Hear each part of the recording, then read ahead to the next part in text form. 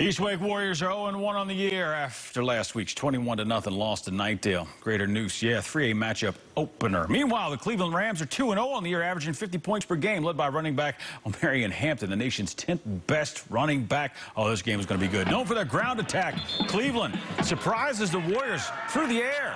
Quarterback Skylar Locklear connected with Carter Griffin for the score. Make that 7-0 Cleveland.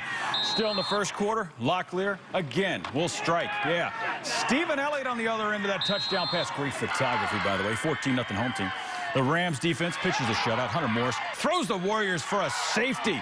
Cleveland moves to 3-0 on the year. 54-0 over East Wake.